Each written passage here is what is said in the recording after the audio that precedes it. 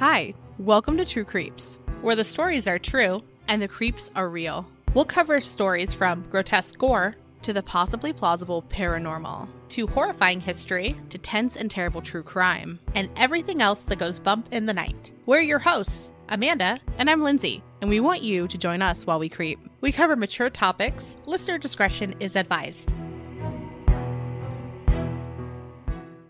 Hey everybody! Today we're talking about Tulpamancy. Ooh. A couple of weeks ago, we released our Tulpa episode, which you don't have to listen to first to enjoy this episode, but it would probably be helpful. Give a little bit more context to what we're talking about today. And if you've never heard of a Tulpa or really unfamiliar with the concept, it might be useful to go listen to that episode first. Oh yeah. Lindsay was a full-blown Tulpa scientist. Yeah. It was wild. I was, and I am. And I am, yes. And if I sound a little slurry, I just had my 4 wisdom teeth removed a week ago, and I'm still very puffy.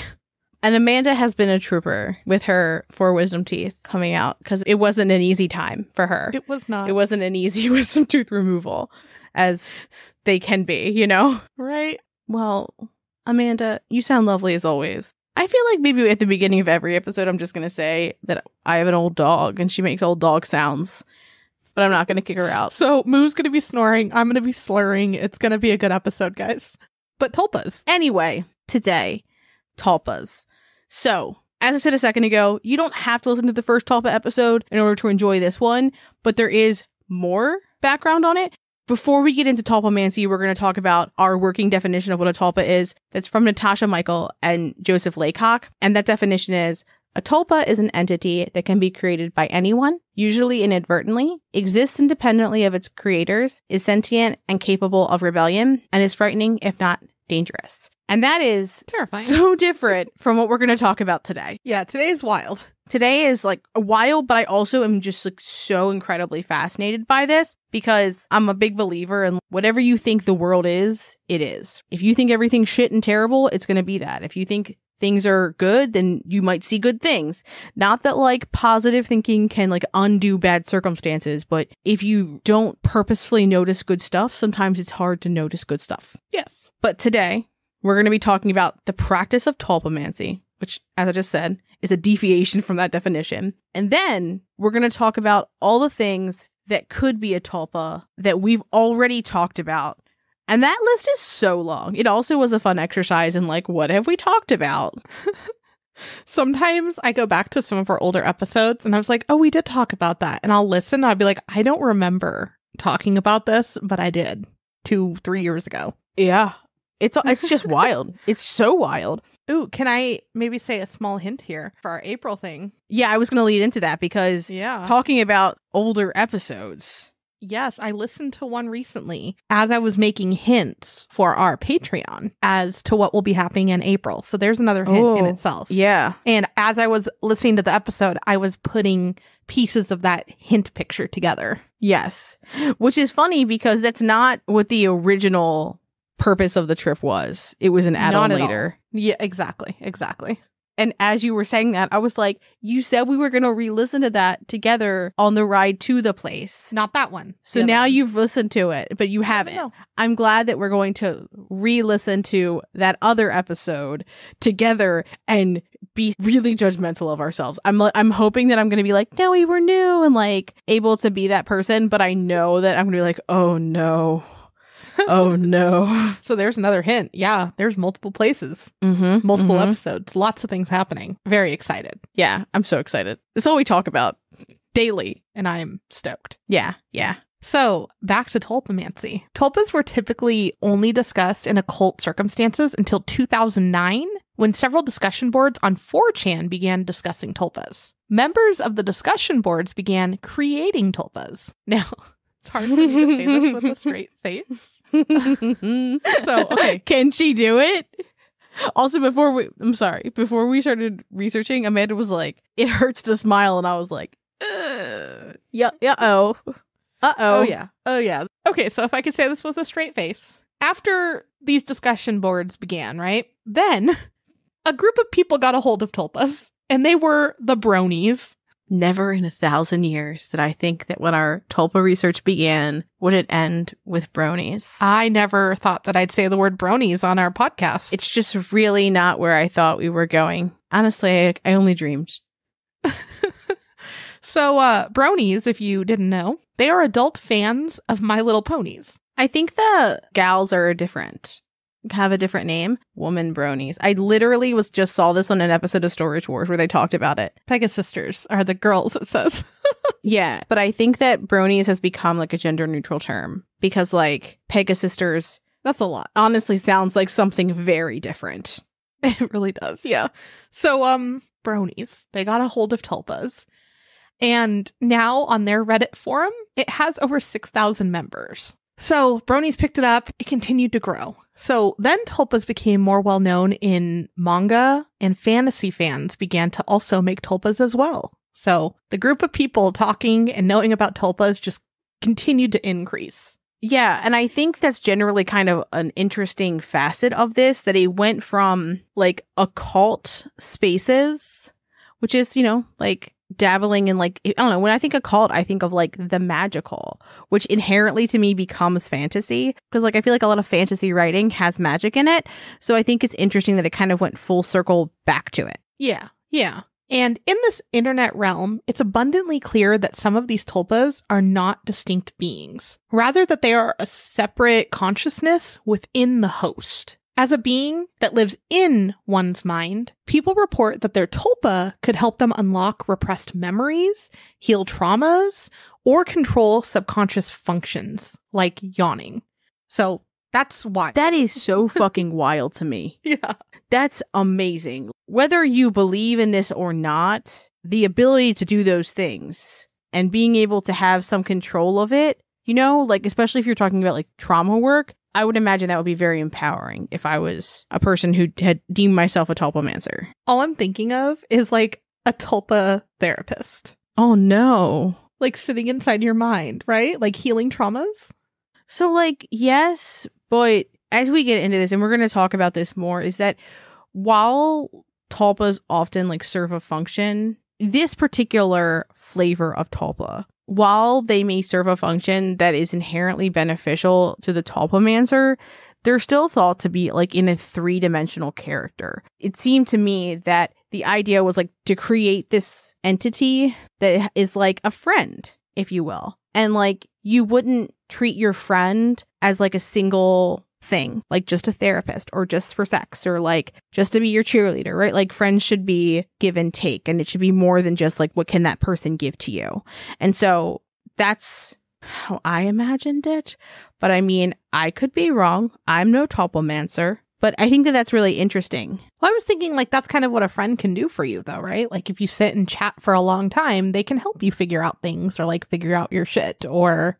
Oh, yeah. I mean, they don't help you with yawning, unfortunately, but they do a lot for you. I mean, they can if they yawn, because then you'll yawn if that's a thing that you're inclined to do. Yeah. So accordingly, when we talk about the practice of tulpamancy, it's distinct from other types of tulpa creation because these tulpas do not manifest in a unique form in the physical world. Remember, we're talking about in one's mind. So the process by which tulpas are created in tulpamancy differ from what we're going to call traditional tulpa creation as well. The creation of tulpas in tulpamancy begins in a place called Wonderland. Why not? I mean, it makes sense, right? Wonderland, tulpas, sure. Yeah. This is a space that is imagined by the tulpamancer through visualization. The first place the tulpa will exist is in Wonderland, and it's where the tulpa will live most of the time. So there's a special process.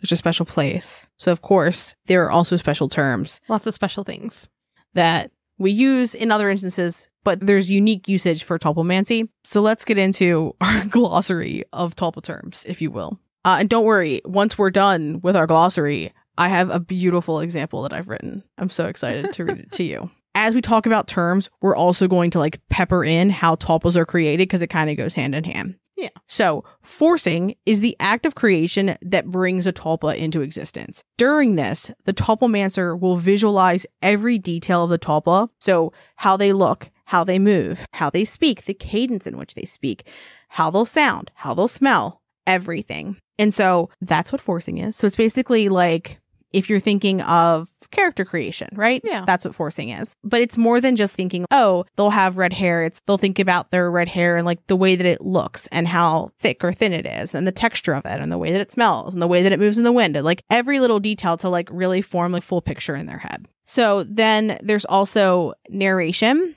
And this is the practice of the Tulpamancer verbally speaking out loud on behalf of the Tulpa. Interesting.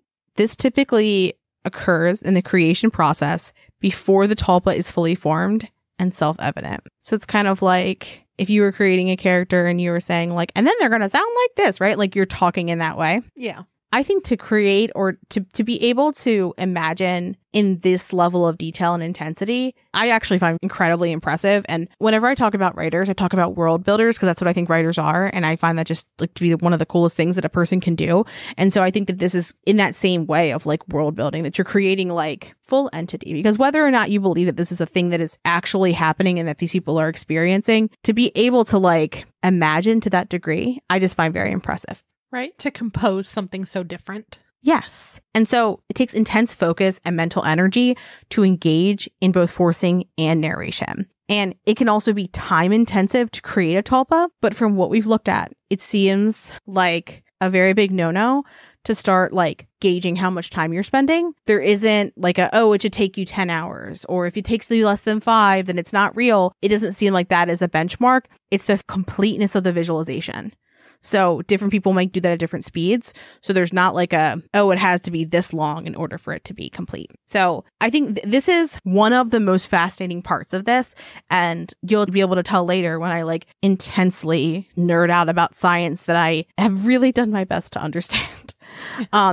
So, okay, during the process of forcing, a person is presumably sitting in a place that they're comfortable, right? They're in their own home or someplace where they can really focus and do this thing. So during this, the Tulpamancer may experience a physical sensation that doesn't have an external source. Most Tulpamancy experts will say that these sensations are from the Tulpa. So if you think like, say you felt a scratch on your arm, that was like the claws of the Tulpa touching you. Or say you felt like something warm press up against your leg, but there's nothing there. Tulpa. Creepy. And people will see this as like proof of the Tulpa interacting with them and like proof of its existence, right? Yeah. So once the Tulpamancer has fully formed the Tulpamancer can choose to let that Tulpa take control of their body. Which sounds wild. Because again, remember, they are not existing typically outside of the body of the Tulpamancer. They're typically just in a person's head. Right. So yeah, remember that. In their head, not in the physical world. So when she's talking about taking over the Tulpamancer's body, they're doing this with the Tulpamancer's permission. So even though they're giving permission in the Tulpa realm, it's called possession. And that's when the Tulpa takes control of the Tulpamancer's body. And this is typically done incrementally. So first, the basic body movements, then more difficult body movements, and then they'll learn to speak. And it seems kind of like how like a baby would develop, right? But just in a super quick fashion instead of taking years and years. And then when the Tulpa either takes control of the Tulpamancer's body or, gives control back, that's called switching. So possession and switching. Very similar. Switching can happen at the will of either the Tulpa or the Tulpamancer. And when Tulpas are controlling the host's body, the person is able to retake control at any time. So they could be like, I want this back. So it's very different from what we typically think of as possession, right? Because normally that's when you're like, you don't want to be possessed and you can't get them out of your body. Yeah. And I think it's interesting that how much kind of like vernacular there is around this, that like, it's like, okay, it's called possession when the Tulpa is in control of the Tulpamancer's body, and then they switch, and that's when the Tulpamancer's back. Or even if the Tulpamancer's in control and the Tulpa's going to take possession, they do that through switching, which I'm like, yeah, that's just the word that is, But like the glossary is like switching and like explains it. And I was like, okay, that's just the word switching and what it means. Right, like, that's what I would name it too. Yeah. At least it's not some crazy word that is hard to say. Yeah. So Tulpamancers can also seek to impose their Tulpas. And this means that they will actually see them in the physical world and be able to interact with them in the physical world, but others are unable to see them. It's akin to an auditory, visual, olfactory, tactical hallucination, which kind of freaks me out. It's interesting because it's also purposeful. Mm-hmm. Mm-hmm. And so this is different too, because my first thought when I read this was, what if someone's in a really bad headspace and they create something horrible, right? And they like unleash it onto the world. It's not the same thing as like, say, Slender Man that we talked about before, right? Yes, because remember a little bit ago, we talked about there's Tulpamancy and then what we're calling like traditional Tulpa creation. And in traditional Tulpa creation, it's often unintentional. So it's more like so many people are thinking and visualizing this creature and believing it that it actually manifests in our physical world. And that's what Slender Man would be. And part of the reason for that is because, he started out as like part of an internet contest. And then he went more in creepypastas. People wrote short stories about him. People made videos about him. There began to be sightings about him, right? Mm-hmm. And so this whole lore and like rich tapestry of Slender Man existence was created. And that took hundreds and thousands of people to do, right? So at some point is that like we all believed so much that he actually was created versus in Tulpamancy, it's one person intensely visualizing a entity that will exist only to them unless the Tulpa is in possession of their body and interacting with another person. But even still, it's their form communicating with other people and the Tulpa just might be in control. Mm-hmm. I say this as though, do I believe? I don't know. But like, assuming that this is all real, that's what the difference would be. One of the things that I really found so lovely about Tulpamancy was that often people who were in a dark place and were not happy or not doing well mentally, the Tulpas they created were hopeful. Yeah. They weren't things that were going to hurt themselves further. Mm-hmm. They were like something that was going to help them and uplift them. A few minutes ago, Amanda talked about like healing trauma and stuff like that. And we'll talk more about that in a bit. But yeah, they're Tulpa therapists. Yeah. I think it's really interesting that like they tend to have a positive impact on the Tulpamancer. Mm-hmm. Even if like you're like, oh my gosh, this is a hallucination. Okay, but like it's helping. Is it bad? Yeah. And everything that we define by Western medicine doesn't mean it's correct. Exactly. It's just maybe we don't know yet. We had hysteria at one point. Mm-hmm. We also thought that whale carcasses could be helpful to your body. Yeah. Yeah. Just dipping your body in the mist. Gross. You know what it also makes me think of, though, is imaginary friends, too. Like when people really need an imaginary friend and then they create one to help them like work through something. And then again, I'm thinking of, I know I said it last episode, but like a lot of the movies, right? The imaginary friend or whatever is with them until they don't need him anymore. Yeah. And that's what it kind of makes me think of. Yeah. Sorry, my headphones are making sounds because I'm only wearing it on half my head because it's like swollen. I hate this. So sorry if you hear weird sounds. So back to our terms, though. There's one more term, and that's deviation. And that's what a tulpa changes in a way that the tulpamancer did not will. So this is typically like a pleasant surprise, like something the tulpamancer didn't even know that they wanted, but they were given. Okay, so we've got all of our language, right? We've got forcing, narration, possession, switching, deviation. Let's put it all together. I wrote just a little story about Amanda. Oh, gosh. And on our outline, it just said, insert decret dialogue. So, like, I have no idea what she's going to say. Oh, yeah, not or secret, what a decret. Decret. Yeah, insert decret dialogue. Sometimes our outlines are really just a test of whether Amanda can think on her feet because I have sometimes the most unhinged typos in here because I'm like going so fast. But this time, insert decret dialogue. Okay. Yes. Yes. It's time for the decret. Ahem. We're going to see if I can get through all of this without laughing. I am optimistic. I have to not look. I'm actually going to minimize her so I can't see her. Is there going to be a fun accent for this? Oh, yeah. But I can't do the accent, so it's even better. Okay, good. Good. As she forced her Tulpa meringue, Amanda said, I don't know why I picked this one. I can't do a Boston accent. Gee willikers, in a heavy Boston accent. This was the personality and dialect of the Tulpa she was visualizing's first thought. As Amanda focused on the lush, long fur that encased Meringue's square body that looked much like a pillow, and the narrow legs that propelled it as it ran across Wonderland, she could smell the distinct and comforting smell of chocolate chip cookies baking in the oven. Amanda had been forcing meringue for hours, and there was no one else home, so she knew that there were no cookies baking in the kitchen. There was no ordinary explanation for why she could smell them. She knew that this had to be the unique scent of meringue.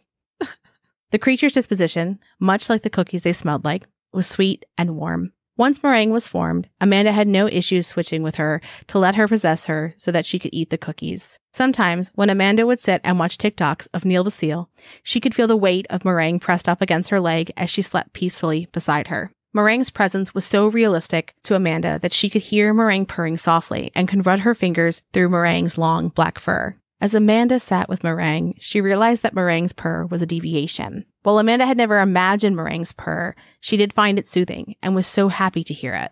And those are all of her terms. All I was thinking during it is like, oh, I just imagined a cookie dog and then it turned into a cat. And I was like, oh, man. I'm sorry, that's what you're imagining? You don't know who meringue is? It's clearly, it's the square pillow that we don't, the unknown, but also now it's a dog and then it turned into a cat that brings cookies. Okay. Meringue is very clearly the square pillow cryptid from Vans Hardware from our Georgia Guidestones episode. So just really take meringue in. Why did I name her that? I don't know. But I thought it was great. Like, who let meringue loose into Vans Hardware's area? I don't know. Would it be Vans Hardware's Tulpa first? And no, then no, hear me out.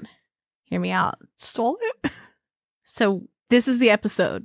We get famous. People hear this. They begin to know about meringue. Okay. People begin to believe in meringue. People begin to think about meringue. Meringue is created through traditional Tulpa creation. She then goes through a time rift. Okay. And runs in front of his car. Okay. That's how it happened. So it's just cyclical, a real chicken and the egg situation. Oh, okay. I mean, yeah. I mean, I've always really wanted a black square, long-haired cookie cat. Who doesn't? Yeah. Who doesn't want that? I love it. I love meringue. Perfect. Good. You should. I'm glad. So, when you're reading about Tulpamancy, it's incredibly difficult to parse out people who are writing about their actual experience or people who are writing fictionalized accounts of a Tulpamancer's experience. And inevitably, there's going to be people who put funky things into places just to be a dick, right? Yeah. And so it's kind of hard to go between the two. But one of the things that I really find fascinating and interesting about Tulpamancy is its kind of connection with mental health. The practice of Tulpamancy as a whole, forcing and interacting with one's Tulpa, overlaps with several Western mental health diagnoses, like schizophrenia, frontal lobe epilepsy. These would both account for the visual hallucinations or the feeling as though another person is in one's head. Mm-hmm. The other is heteroscopy, and that it overlaps with Tulpamancy in the idea of imposition. Because again, remember, imposition has the Tulpa existing in the physical world for the Tulpamancer alone. Individuals who experience heteroscopy experience a double of themselves, but at a distance. So don't think like you look at your hand and you see double, like you see two of your hand. Think like you're seeing a distinct fucking person. So one example that we saw of this was a person who was walking in the dark in their home to get a glass of water, and it was in the middle of the night. And they're walking and they see this double of themselves, and it's so clear that they think they have walked by a mirror, but they hadn't. And in the other version of themselves, they were holding a lamp. So it was a full-on different fucking, like, it wasn't them holding the glass of water like they were. It had a lamp. And I am so fascinated by this. I want to do a different episode on it and dig more into it because I find that just fascinating. The idea that like that type of experience where like we have a medical diagnosis for, I'm like, get fucked. That's another dimension. And it's going to be really hard to convince me otherwise. Oh yeah. So additionally, dissociative identity disorder, formerly known as multiple personality disorder, is when an individual person has two or more distinct personalities living within one person. And we've talked about this in some of our other episodes as well. So some people refer to Tulpamancy as Tulpa therapy because it could be used to treat DID or schizophrenia in ways that do not require a person to be institutionalized. One user, a person named Sam from Maryland, said that their Tulpa stopped their hand from harming themselves with a knife and would fight their anxiety, which I kind of love. That's awesome. Right? Dr. Samuel Vissier conducted an online study which included 166 tulpamancers that were spread throughout the US and Western Europe. The majority of those studied were shy men, and their ages ranged from 17 to 34 years old. The tulpas that respondents reported were similar to imaginary friends. They offered companionship, and there was a subsect of the tulpamancers who were bronies, and their tulpas were anthropomorphic ponies. I do love it. I do. I think it's whimsical. It is, yeah.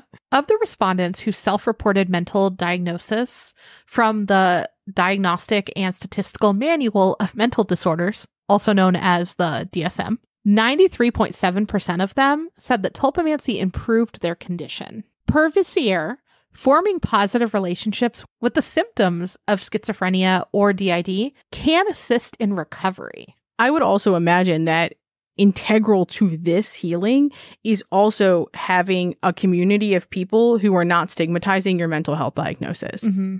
And also like being supportive of you and taking the stigma away a little bit. And I do think it's lovely, amazing, glorious, gorgeous to see people being able to make positive impacts in their own life in a way that feels concrete to them, in whatever way that may be. Yeah. Because so often when you hear about people with schizophrenia or DID, people assume that they are unable to have independence. And just really neat to me. Yeah.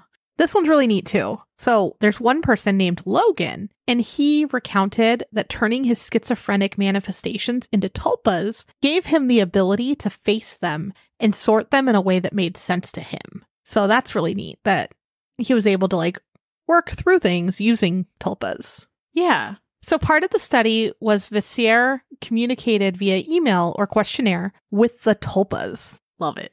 So he's talking to the tulpas through their people, right? Most of the tulpas reported that their baseline effect was different from the tulpamancer. Additionally, tulpas did not experience the tulpamancer's health conditions. I think it's really important to note, just here before we continue on, that nearly every culture has some sense of the supernatural existing in people's lives. Mm-hmm. And there is only so much that I think that science and medicine as we have them today can explain the world. I do think that there are things that go beyond our understanding. And that I think that one of the reasons that we have some types of diagnoses in the world is because we do not have words for supernatural in some instances, right? I think that's fair, yeah. Yeah. And so do I know that tulpamancy is real? I don't know, but I don't know everyone and everything. So who am I to say what can and cannot happen? Yeah, I said it before, our mind is very powerful and we don't know what it's capable of, right? We don't know everything. Yeah. Just as much as we don't know the ocean. Yeah, we don't know the ocean. One of my favorite books that I've ever read is The Artist's Way by Julia Cameron. And one of the things that she talks about in it is, I believe she calls it the censor. It's the voice in your head that tells you can't do it. It says like, ooh, what if everybody thinks that you look dumb? What if you look bad? What if they're thinking this about you? I have that in my head, right? Like that exists in my head. And I don't think that that's me. Like when I think of like who I am as a person, I don't think of myself as that negative talk. So what the fuck is that? What is that nasty voice that's mean to me sometimes in my head? And I know many people who have that. So what is that? I don't know. Who's to say that I couldn't reprogram that thing to be nice to me? Maybe that's what these people have done. Maybe. And they just like through the power of like visualization were able to create that reality for themselves in their head. And that they were simply not going to hear a negative version of that, a negative version of self-talk. I don't know. The mind's a fucking wild place. It is. But okay. Wait, I also, on top of that, which I love, like changing the way you think using a tulpa, right? Mm-hmm. But also, I don't know why this came. Well, I do know. It's because we said the ocean. If we all oh my God, just Jesus fucking consider Christ. Oh thinking my about God. the Basilosaurus and Getting some strong bones. with some strong Maybe bones. you can will him into having strong bones. Yes. And then Ooh, think about it. In a few years, they're going to discover him and he's actually be deeper in the ocean because his bones could tolerate it. Okay? That's what's going to happen. I'm just going to put this out there. Integral to who a Basilosaurus is their lemoniness. So maybe they'll be yellow. It's not a Basilosaurus then. It's simply It could not. be. It's its cousin. Yeah, but then it wouldn't be a basilosaurus. It would be something else. Okay, well, it's a basilosaurus that has strong bones and is yellow now. I don't know what the problem is. Also, I'm sorry. The basilosaurus on our sticker last year, what color is that, Lindsay? He's yellow and he has dull thank you. teeth. Okay, thank He you. has dull teeth because he's bad at eating. He's not bad at anything, okay? He's flawless. Okay, but real quick, Amanda, close your eyes. I want you to imagine. I'm fucking making him right now. Okay. This is the episode where we get famous. So clearly this is going to work. Okay. I want you to imagine a long creature. It's about the size of a school bus. Okay. And while it's yellow, it's not school bus yellow. It's like a pale yellow. like an Easter dress yellow, like a pale yellow. Okay. I know it's not the best description, but you're following me here, right? A pastel yellow, not quite a banana, lighter than that, like a banana pudding yellow. Okay. So far we are at a creature that is the size of a school bus, but is banana pudding yellow. Yep. Yeah, and we need everyone to be doing this because we need it. Yeah. Are you closing your eyes, person? I mean, if you're driving, don't do that. But otherwise, all of your attention. Don't you dare multitask while we're creating an Amandasaurus. This is her creature. It has appropriately strong bones for a creature that is deep in the ocean. Finally. It has the jaw strength to just honestly just chomp right the fuck through a Basilosaurus in one single bite. And what else? And the Georgia Guidestones if they still existed. Thank you. You're welcome. So powerful jaws with appropriately sharp teeth. It is sleek like a dolphin. So like imagine like that slippery consistency. It inexplicably does smell like banana pudding though. That's why it's that color. Of course. Yeah. It has no eyes because it exists deep in the ocean and does not need them. Oh, okay. But it does hear exceptionally well. Yes. It has a long, thick tail, kind of like a whale, and its fins are long on the side, kind of like a Basilosaurus. So it looks similar to a Basilosaurus, it just better in every way. Well, also, I think it can have eyes. It just doesn't use them, but it's going to have like luscious lashes. Okay. But I think that's going to deter how it's swimming. Amanda, I'm trying to get this to be real and exist. No, I mean, some of them have like What the if fake eye hole. You want to create it and then it just die, immediately sink up to the surface? No, it's not going to die. It's just going to look really cute. Okay. It's got eyes. I'm sorry. Yeah, it just doesn't use them. We'll go back. Okay. We're starting over. It is. But leave everything. They still need to know all this. This is important details. Okay. I mean, it can have, some have eyes depending on the depth. Some are a little higher than others. Some Amanda, are lower. do you know how creatures work? They all have to have some common fucking things for them to be the same thing. There's a lot of people with only one eye or no eyes, okay? And they're fine. You are completely right that people are sometimes born with different amounts of eyes, but standard for humans is 2 eyes, as far as I am aware. The Basilosaurus doesn't fit in the mold, okay, Lindsay? But we're not making a Basilosaurus because we can't make a Basilosaurus because it wouldn't be a Basilosaurus Just wait. if it didn't have brittle fucking bones. All of my free time is going to be making a tulpa of a Basilosaurus, and they're going to find it in the ocean, Lindsay. It's not going to be a Basilosaurus, though. Okay, hear me out. Okay, we have a long, sleek creature that has a whale-like tail, but long flippers on the outside, on its sides. It's banana pudding yellow. It also smells like banana pudding. It has eyes. They're simply ornamental because it's so dark in the deep sea, it doesn't need to see it. But it does have lashes. Yes. Slippery looking like a dolphin, very smooth. It looks like it's smiling, but not in a scary way, in like a good way. The jaw strength to chomp straight through an old Basilosaurus. It is somehow, inexplicably, because it's magic, right? It's simply fucking magic. The eyelashes under the water, it's fine. Don't worry about it. It's not your business. Okay. It has a necklace that says, "I am the real Basilosaurus" on it. It's very large. Okay, so a necklace is fine. Okay, keep going. Yeah, well, this way people know it's a real it's the real Basilosaurus. And we've simply said it. We've accounted for the magic, right? That's why it also smells like banana pudding and it's deep in the sea. Okay. That's the traditional creation of tulpas. But anyway, do we know if tulpas exist? Do we know if Tulpamancy is quote unquote real? I don't know. That's not for me to decide. But in our research, we did come across some theories as to what people think tulpas may be. One of the things we read was an article by Dr. Arthur Giuliani, and it was called On Tulpas. And he has two possible theories as to how tulpamancers are experiencing tulpas. Okay. The first is called noise recruitment theory. Stick with me, okay? Okay. This is a tough one. It took me several times to read and understand. I'm going to try to explain it in a way that is not boring, but is also accurate. We're trying our best. So, okay. An individual's conscious experience is created through a balance of signals and noise in neural activity within your own nervous system, right? Right. So, for example, an individual without a visual impairment will see something because there is one, a sensory signal that's being produced by light that enters the individual's eye, and two, those signals of the light are being sent to the brain and received by the brain. So you've got the sensory signal coming in and a signal going to the brain. As a result, a person can see because those two things are working together. So you can think of this as light signal plus signal to the brain equals vision of light,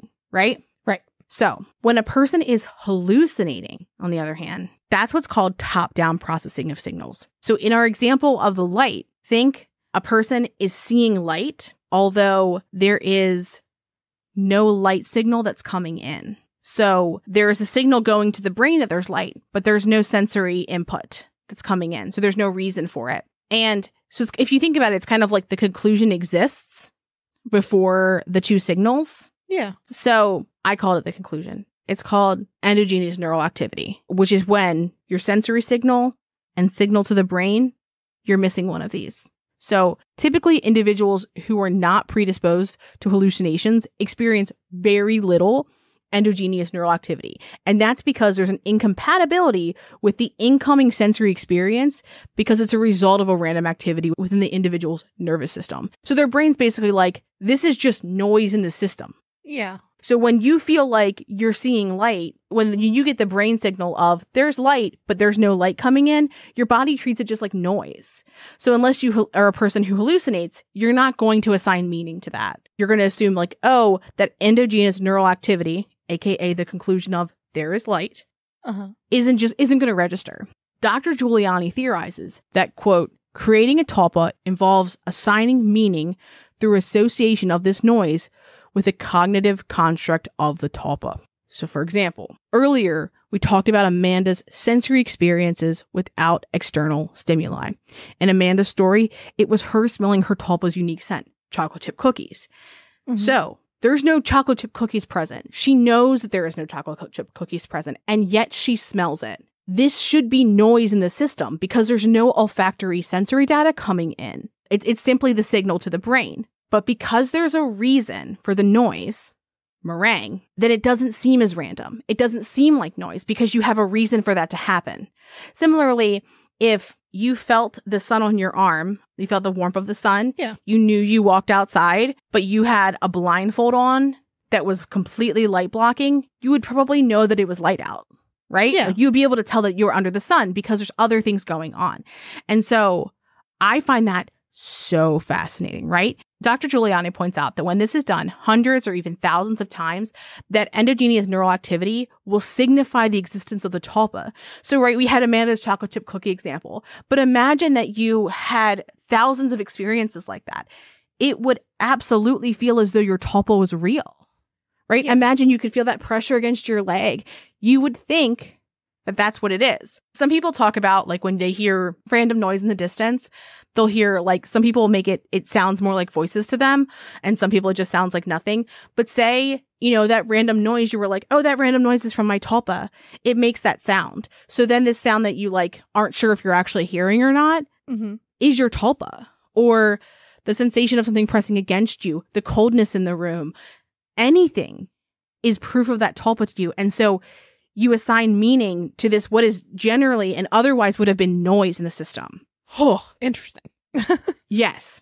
Dr. Giuliani also has dual hemisphere theory that he suggests, and that is basically the thought that one could purposely dissociate their left hemisphere from their right hemisphere in their brain, and that separate consciousnesses could form in each one. And so that one is the tulpamancer, the other is the tulpa. Both interesting, but some people have several tulpas. That's a lot. Yeah, like, I don't know if tulpamancy is real or not real. But it really doesn't seem like it's hurting anybody. Now, there are people who do have sex with their tulpas. We're not going to get into that because I really feel like that's like some of the most salacious stuff to talk about with this. And I think that that's where a lot of Tulpamancy conversations end up. And it ends up in this mocking place where people are being disrespectful to this community. And whether or not I agree with everything in there, that's just not for me to judge, you know? But people can feel physical sensation with them. And so some people have their tulpas for years. Some people have them for short periods of time. But it seems like an overall relatively okay thing. Yeah. Why am I going to yuck your yum? You think you've got like a 10-inch pony hanging out in your fucking head that loves you and wants to do sexual things to you? Great. Go live your life. Good for you.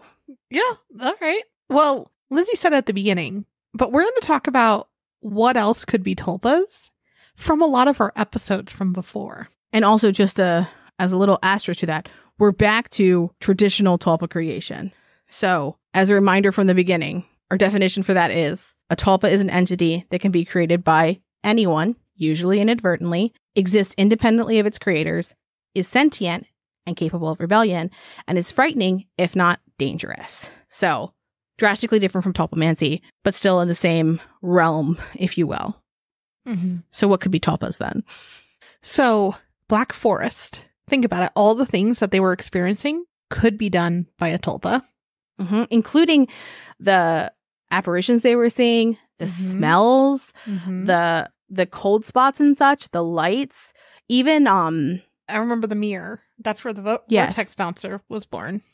Yes, the vortex bouncer could be a tulpa. Zozo, which we talked about in our 11th episode. I think we called it Urban Legends, but it was like creature kind of episodes because we talked about Yetis too and black-eyed children. Also, Bloody Mary, which has been around for a very long time, right? Yeah, I think that that's like a really classic tulpa in the same way that people think Slender Man is a tulpa, because how many people believe in Bloody Mary and have this vision of what she looks like. Yeah. So we've already said this, I think, in our last tulpa episode, but ghosts in general. All of them. So think of like our any ghost episode we've had. Ghosts, more ghosts, a lot of the haunting episodes. So like Hotel del Coronado. Now it's said that the Villisca Axe murder house is haunted. Would you ever want to visit like a place that's like that old and haunted? I think so. I think it would be an interesting experience. Yeah, I think it would be too. But yeah, any of our haunting episodes. So think of like Plucky, England, the Elms Hotel, which is another one on my list, right? I really want to go there. Yeah. A lot of the places in Galveston, Malvern Manor, we put them on the map. Malvern Manor. But, I mean, the ghosts there, right? Hawthorne Hotel, Cecil Hotel, which is now Stay on Main in LA. I think I'm actually going to stop in there, I'm hoping, in June. Oh, nice. The Hotel San Carlos in Arizona, and Hoya Bashu, which was a haunted forest. And then think of all the weird occurrences of the other episodes we've talked about. So like Bridgewater Triangle, the Island of Dolls, the Bermuda Triangle. So a lot of these could be due to a tulpa or like group tulpas, right? We're all thinking of the same thing. And when we go to some of these places, we experience a lot of the same things that others have. Yeah.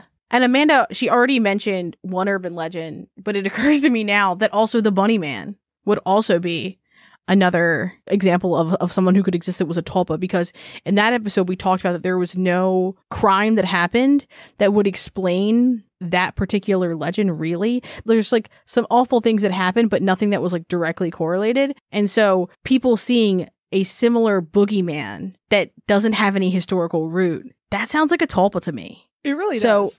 And I mean, I'm excited to say this, all the fucking cryptids. Every single fucking one of them.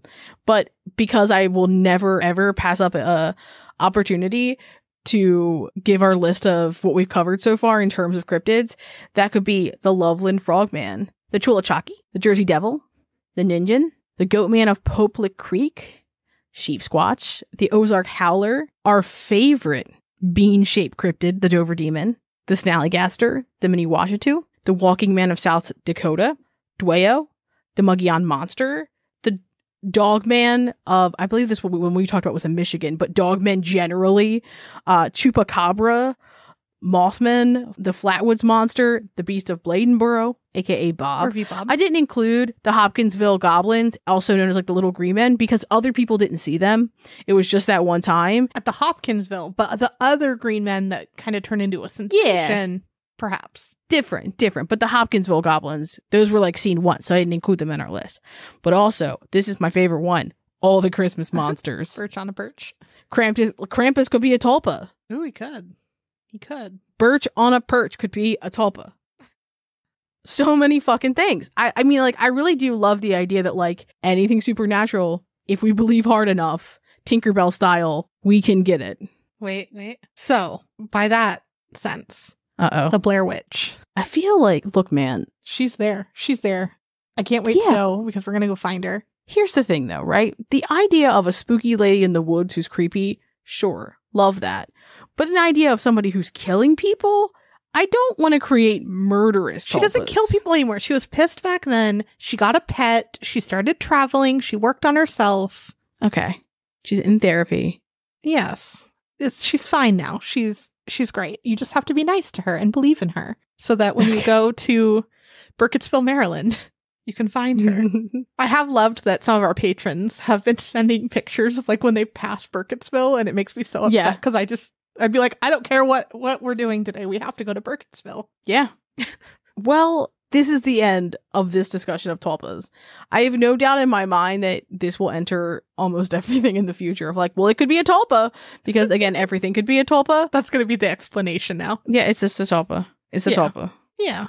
Well, we already started the episode with our hint towards what's happening in April, but just to quickly go over it, in April, Lindsay and I are heading somewhere to a specific place or places, and we have been dropping hints on our Patreon page. Patrons, we are going to reach out to you soon about how to get a hold of you during our trip because we really want to share what we're doing with you. So we're going to have a poll coming soon, so keep an eye out for that. It may already be up by the time this episode comes out. But we're really, really excited. We're going to share it with our Patreon first, and then we will also be talking about it in a later episode with what we're doing. And our hints, we've kind of been sprinkling them throughout episodes. I do think it is important to note that we are not telling you every time we talk about a hint. We are simply sometimes just talking about a thing, and you're going to go, oh, later on. And we're looking at each other with knowing eyes, but you can't see our eyes. This is a podcast. Don't be silly. But yeah, we're really, really stoked. So again, patrons will hear it first, then we'll talk about it in a later podcast. But big thank you to all our patrons. And again, if you want to join our Patreon, it starts at $1 per month and goes up from there. And all of you, any amount, can get into our Discord and obviously our Patreon page where we're dropping the hints. So if you want to look into our Patreon, it's on our website. There's a link there. I also, real quick, Amanda, are you cool with me saying the following? If you're not, you'll just take it out when we're editing. But we are going on a spooky vacation, going to several spooky destinations. We are, yeah. As much as we can, we are going to be trying to interact with our Patreons while still like enjoying ourselves, right? Yes. We're going to be sharing the deets and the hot goss from inside the house. Yeah. The call is coming from within the house. Exactly. We will show you. Yes. I do want to point out that so long as we have service, which we cannot guarantee because it's not a technologically robust place, but so long as we have the capability, there can be like, oh, hey, what if you did XYZ? And to me, I'm like, oh, that's exciting versus like, oh, here's just a picture of where we are. Because sometimes it will be just a picture, but as much as we can be like, oh, like, do you want us to do these things? Right. You can do a little bit of vicarious living through our spooky travels. Exactly. And as long as it's respectful, too. Oh, yeah. Always respectful. Although I think all of our patrons are very respectful, but just put it out there. Yeah, a treasure, a delight. But anyways, yes, so we're really, really stoked. And special thank you to everyone that's been a patron for a while. Some of our new ones, too. Thank you from the bottom of our hearts. It really makes us so happy when someone joins. And then, like, our discussions are great. We just love you. Yeah. Also, if you've listened to all of our episodes so far, this are just kisses for you, generally as well. Because we're almost, this year, that we will get to our 200th episode, which is wild to me. Yeah. And who would have thought that this was the episode that got us famous? Every once in a while, I just cling on to a joke. We brought Malvern, Iowa back to the map, and now we're bringing the Basilosaurus back to existence. Mm-hmm. Look at us go. Look at us go. You can hear my stomach rumbling now, too. Great, great. The sounds of true creeps. And lastly, if you do want to support the show and you haven't already left us a review, head to iTunes. Even if you don't have an iPhone, you can make an iTunes account. If you leave us a review, we'd be happy to send you a sticker. Just send us an email or go to our website and give us the screenshot, and we'd be happy to send you a sticker. Yeah, so many fun things. So many things, so much happening. But with that, have a great weekend. Thanks for creeping with us. Thanks for listening, and as always, a special thank you to our patrons who support us via Patreon. Please see the link in our show notes to learn more about how you, yes you, can begin to haunt the dump, guard vortexes, or even become a scorching Sasquatch. Ooh. Also in our show notes, you can find the link to our website, more information on our sources, our social media handles, and our merch store. We'd love for you to keep creeping with us. So if you like this episode, please subscribe, rate, review, and share the show with your fellow creeps and or ghosts. I beg of you.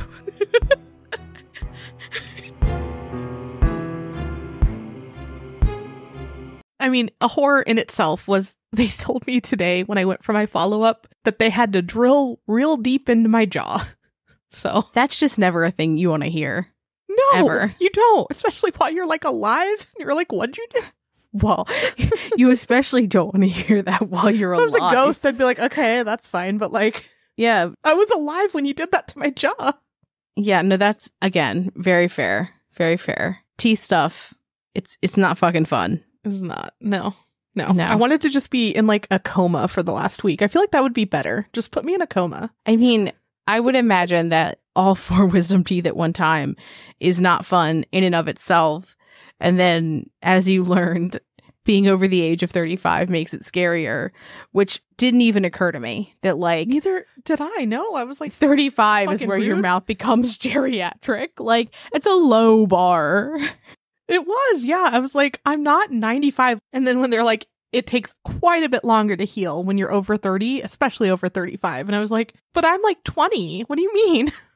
Mentally, I am not here in this place in time and space and age. Exactly.